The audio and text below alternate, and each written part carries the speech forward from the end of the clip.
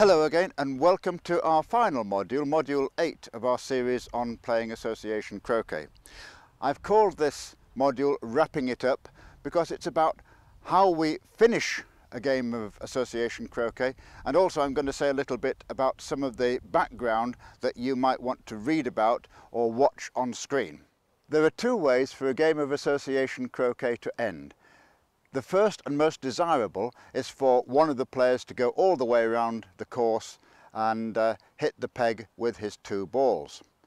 The second way is in a timed game, and a timed game is generally 3 hours. It can be a little bit less, but 3 hours is the norm. And in order to do that, you need to have a timer such as this, which must have an audible warning that the time has elapsed. So you set the timer for whatever it is, say 3 hours, and then at the end of the 3 hours the timer will bleep and whoever is sitting out will call time, and at that point, there we go, it's bleeping away. So time is called, and at that point the person who's playing can continue to finish his turn quite normally. You don't need to stop playing, you just carry on until you've got as far as you can. You might even win the game in that turn. If that player doesn't complete the game, he might make a leave, for example, and then it's the opponent's turn to play, and he has one turn left. He can come onto the court, and again he can take as long as he likes. He can go around and win the game in that one turn. But after that, it's end of story. Unless there is a requirement for there to be a definite winner. And this sometimes happens in tournaments. Someone must win. So if they end up with equal hoop scores after both players have had their period of play, then there can be an extension period to whatever time it takes for one of the players to score one more hoop or hit the peg, whichever. When time is called, any remaining bisques are cancelled. You may not use a bisque after time is called, but if it goes into that add-on extension period for the so-called golden hoop, then any bisques that were left can be reinstated and used again. So we're going to look at finishing the game. If you remember back to module 5, I took my blue ball all the way around to Rover, and the clip is on Rover. My black ball has come round and we're now looking at hoop 6. My opponent has got his red clip on the peg and his yellow clip is on 4 back. So in other words, he doesn't need many more turns in order to finish the game. In fact, finish it in one turn. So I need to be careful here, and I need to play quite well, otherwise I will get beaten. So what I need to do here is to first of all run hoop 6,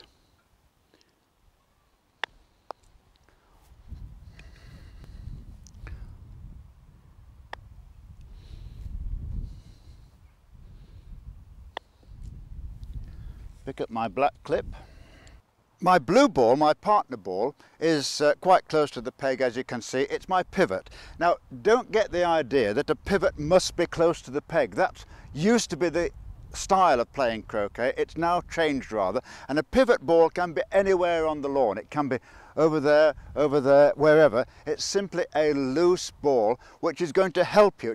As I said at the very outset in module 2, it's a stepping stone to get from there to here.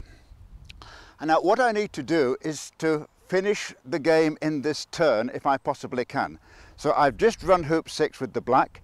I need to do 1 back, 2 back, 3 back, 4 back, penult and Rover in the one turn, and at the same time get my blue ball peeled through Rover. And so I need to nudge this ball as we're going round the course towards the Rover hoop so that it's nicely placed for a Rover peel.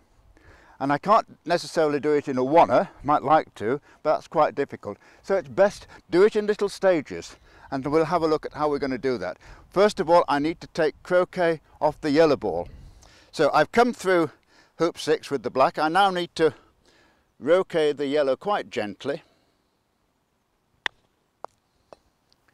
So I'm taking croquet off the yellow. I want to put it down to hoop 2 back as my hoop 2 back pioneer, and at the same time get my black fairly close to blue so that I can nudge it towards the rover hoop.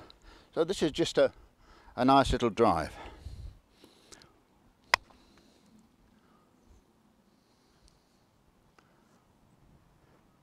And you see where the pioneers got to. It's always better to be slightly short with your pioneers than try and get them too close to the hoop. If they go past the hoop, you're just making life difficult for yourself.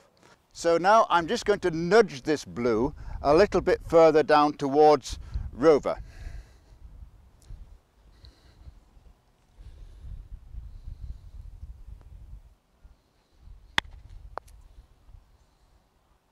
That's all right, it's in line with the hoop, that's fine. So now I take croquet off the blue as my pivot, and I'm going back to the red, which is halfway between hoop 6 and 1 back. That's my 1 back pioneer. This is a thin takeoff. I'm leaving the blue here.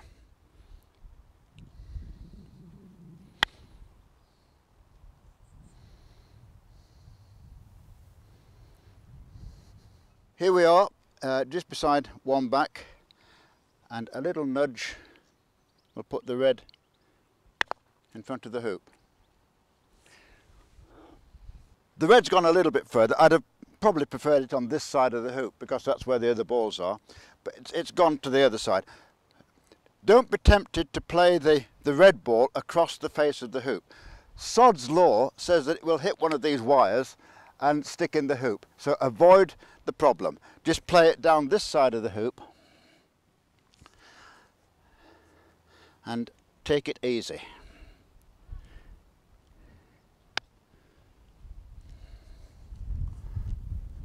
So through 1 back,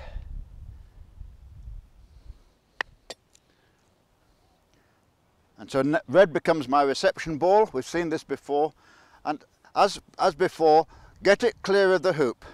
Don't just tap it, get it well clear.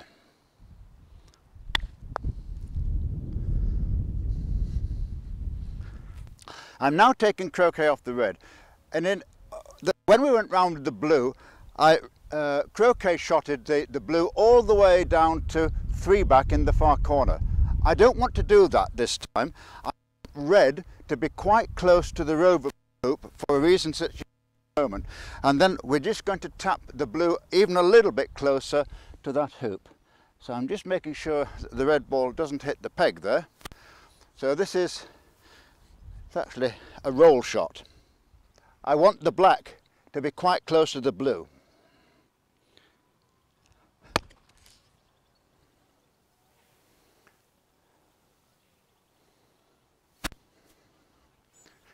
Red is now quite close to rover hoop, and I'm just going to tap the blue quite gently again with the black, just nudging it a little bit closer to rover.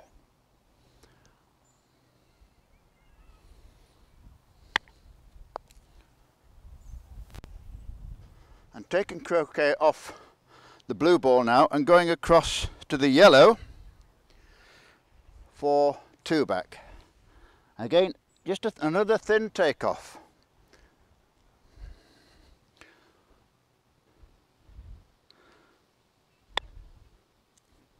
And you notice the blue just rolled a little bit further towards that hoop, which is all good. So now just croqueting the yellow quite gently.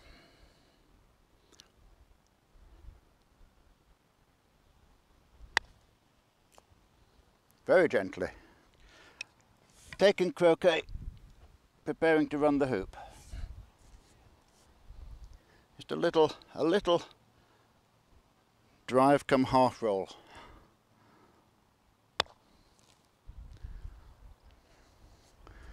And nipper through the hoop.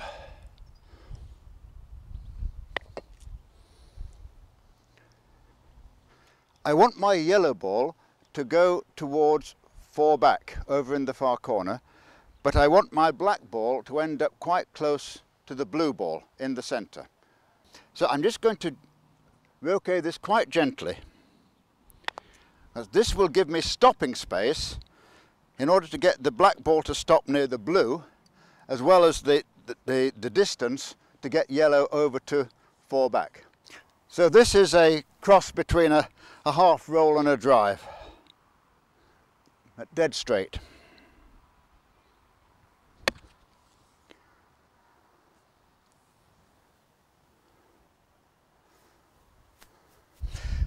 So here we are.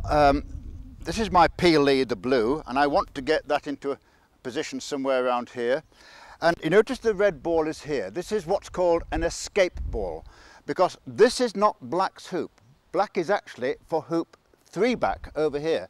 So in order to get there, I need to have another ball. In fact, this is really hoop 3 pioneer. So I'm going to play a gentle little croquet on the blue. Again, trying to nudge it towards the hoop.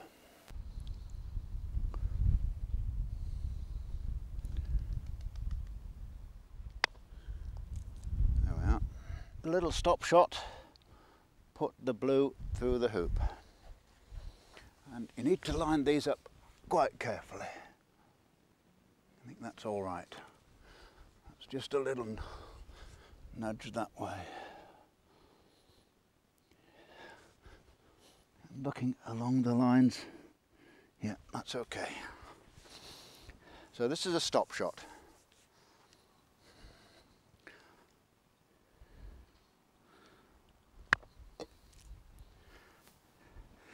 Now I play my escape ball.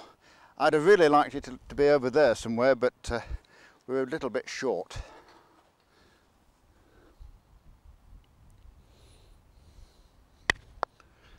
I now take my blue clip off the rover hoop and put it on the peg.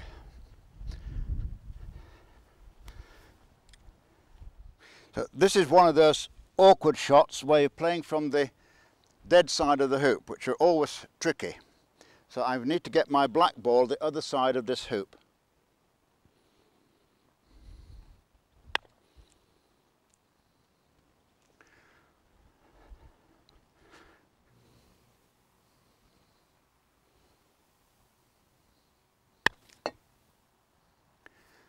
And of course my red ball now becomes my reception ball.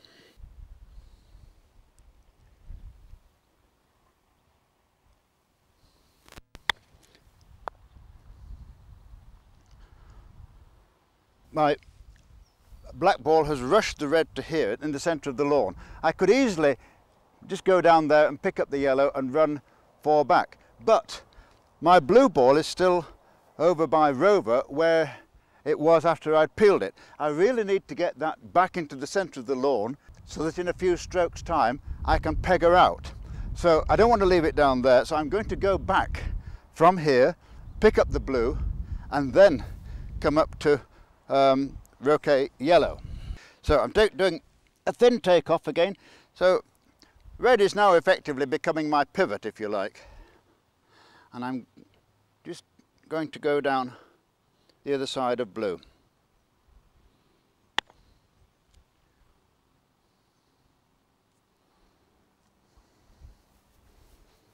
So I don't need to be too ambitious with this shot, I just need to hit her.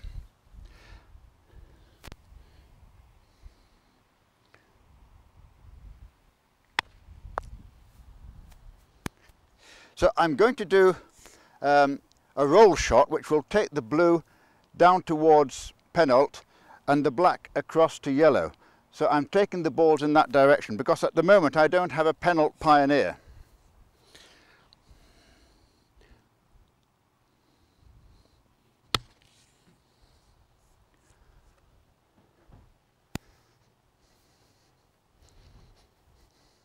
So my black's actually come a little bit further than I'd have liked. I really liked it here so I can rush the yellow up to the hoop, but that hasn't happened. So I'm going to have to roll them up, which is not a good idea, but needs must. So this is a roll shot to get black up towards 4 back.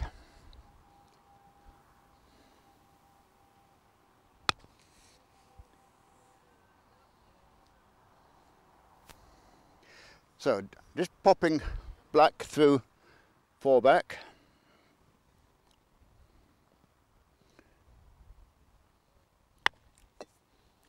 And as usual it sails through for miles. So I need to roquet the yellow.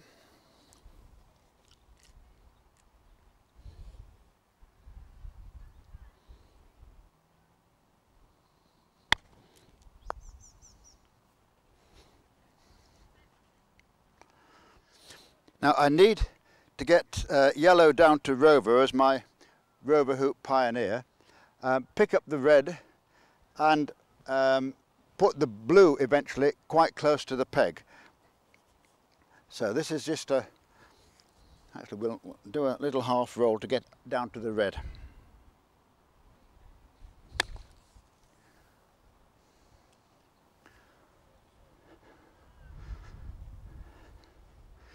So I've now got myself down towards the red ball. Just going to touch it. And with a thick takeoff, go back up to the blue, which is beside penult. So this is a thick takeoff.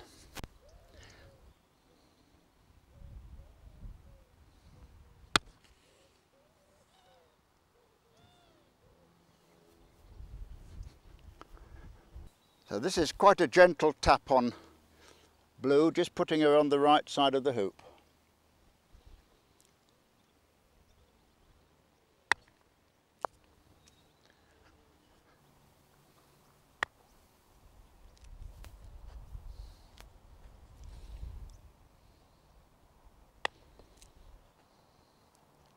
So we've come through penult with black ball, just a little simple roquet with the blue, and I want to put blue quite close to the peg here, and I've got a red ball also close to the peg, so this is a very simple roll shots with the black going to the right of the peg as I look at it, and the blue to the left.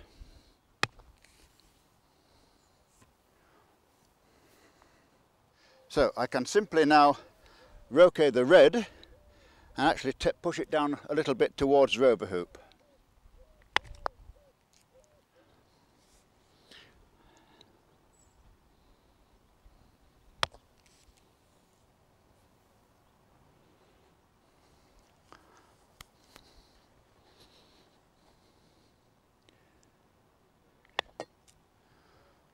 Now it's really important that you get at least one and possibly both of your opponent balls onto the dead side of rover, so that you can play off one or both of them in order to get back to your own ball. Sometimes you can have a ball here, say, in case you just creep through the hoop and you need to play it sideways. You could have a ball down by the boundary, so that if you come through the hoop very strongly, you've got a ball down there that you can play off. As it happens, I'm all right, and I can play off either of these. I'm actually going to I'm going to rush the red down towards blue, because that's a nice easy shot. So here we are, I'm just simply rushing red down towards the peg.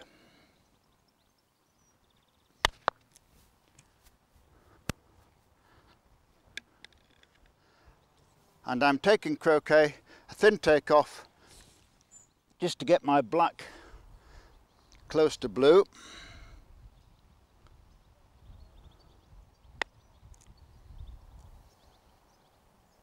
And from here it's just a tiny little nudge on blue. And so I'm lining them up, and in the croquet shot blue will hit the peg, and then in the continuation shot black will follow suit. And if balls are any distance from the peg at all, you need to be very careful about lining them up, because if you miss with this shot, you're in trouble.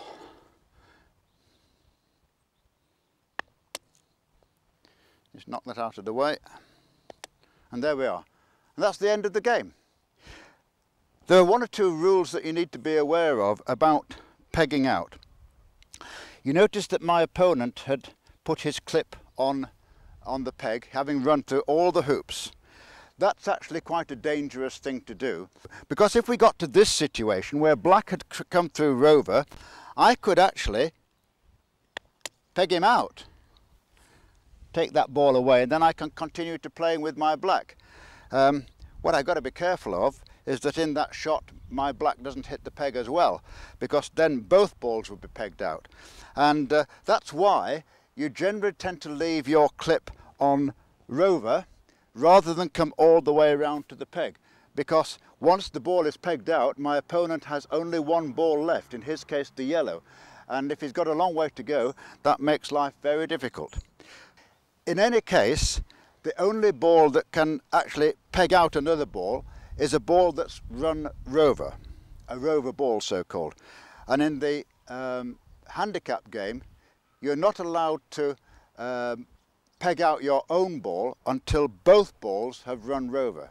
The aim of that is to prevent a really good player going all the way around in one turn, pegging his ball out and leaving his less skilled opponent with only 3 balls to play with. So it's a way of trying to even things up. Now, but in generally speaking, in the level game, once a ball has gone through rover, if it hits the peg, even accidentally, say you're shooting from one ball to another and your ball hits the peg and it's for the peg, then that ball is off the lawn. So you must be very, very careful. Again, another reason for not going to peg until you really have to. Leave your clip on rover to avoid accidents. You might be tempted to go out and buy a book about croquet. My advice to you is don't. Not until you're very familiar with all the terminology, because they tend to blow your mind. And I put out here a little selection of books over the years, starting with C.D. Lowcock in 1907, Lord Tollemache, about 1910, and then a phalanx of very, very good croquet players, Maurice Rickett, Pat Cotter, David Miller, John Solomon and Stephen Mulliner in the 1960s and 80s, and then a couple about actually the more the mechanics, plus one on time by Gaunt and the skills of the game by Bill Lamb. And all these have a significant drawback. They're printed in black and white, and when you come to look at some of the diagrams, you have to have 2 brains to work out which ball is meant to be which. The book that I can unreservedly recommend is this one called Complete Croquet by James Hawkins. This is a relatively new book. You can get it from the CA shop, and it's printed in full colour. So you don't have any problems about working out which ball they tend to be talking about. And these are all really aimed at developing players.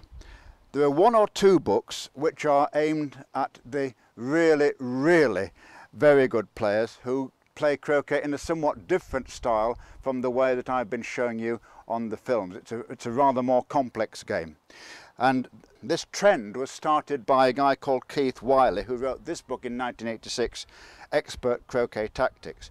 And very recently, the CA, with the help of a number of current world standard players, have written this book, or produced this book, Beyond Expert Croquet Tactics. And don't try reading these if you're fairly new to the game. You need to have a handicap of probably 7 or less to be able to get anything worthwhile out of them. But the rest of them are very good.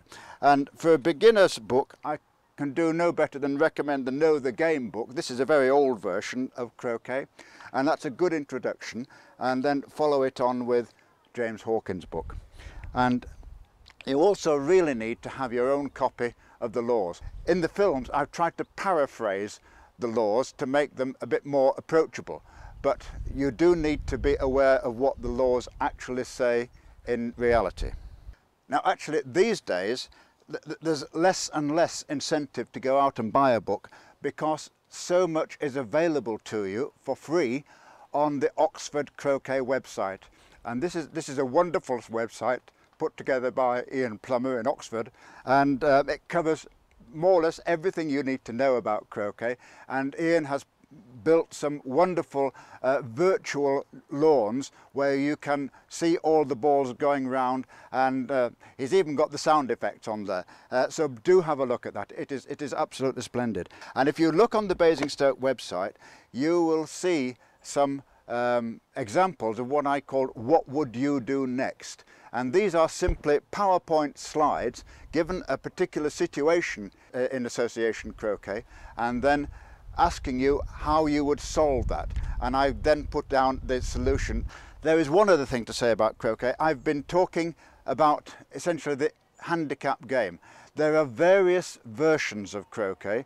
There's handicap, level, advanced, super advanced, and you can shorten the game by reducing the number of hoops to 14, 18, 22 that are played. I find the shorter games slightly less than satisfactory, because if you're playing against someone using bisques, you need to have all the time and the distance that the game has to go in order that they can fluff their bisques, basically. Now, the bisques are actually reduced for shortened games, and there is a table in the laws book which tells you how many bisques people can have in the various shortened games. But nonetheless, I prefer a 26-point game anytime. I just want to mention a couple more things. If you're interested in the history of croquet, there are two relevant books. One by David Pritchard from 1981 called The History of Croquet, and then 10 years later a lady called Nikki Smith wrote a similar book, not quite as erudite as this, called The Queen of Games, The History of Croquet. And both these, in fact most of the books that I've just shown you, are no longer in print. You can get them second-hand by one of the various web pages where second-hand booksellers are listed. But the CA in 1997 produced a little handbook about the history of the CA itself, rather than the general history of croquet. The CA 1897 to 1997, and you can still get this from the CA shop.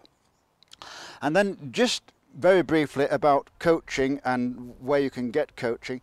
Most clubs have an Association Croquet coach, and they may well work to this book, the Association Croquet Coaching Manual, which you can again download for free from the CA website. But and this is really for coaches, but it outlines the sort of things that you should be aware of at various stages of your coaching career. And there are formal coaching courses offered in various places, particularly the three academies, so-called. The Croquet Academy at Southwick near Brighton, the Southwestern Academy at Budleigh Salterton, and the Northern Academy at York. And in all those places, and in certain other places, well-qualified coaches run courses on specific things. And this little book is by one of our best-known coaches, Cliff Jones, and he talks about every single stroke that's possible to play in Association Croquet. Now, normally I think you have to go on one of Cliff's courses in order to buy one of these, but sometimes he can be prevailed upon to sell you one if you contact him. But there we are. Now, I hope that within that little series we've raised your interest in Association Croquet. It's a wonderful game. It taxes you beyond belief sometimes, because it's really, really exciting when people are getting up to the peg together, and it could go either way. Association Croquet is sometimes thought of by people who don't know much about it as being slightly boring because one player's sitting out. Well, people sit out at snooker as well, and I don't think snooker is generally regarded as being a boring game. So go out, join a club if you haven't already, go and play Association Croquet, get some good quality coaching, and enjoy yourself.